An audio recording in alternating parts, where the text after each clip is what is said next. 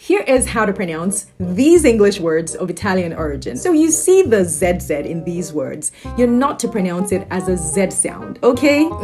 You are to pronounce it with a TS sound. The first word, it is not pizza. It actually is pizza. Pizza. So yes, there is no T, but now you're pronouncing a T. That is how you're supposed to pronounce it, okay? So pizza. Pizza. She doesn't want pizza.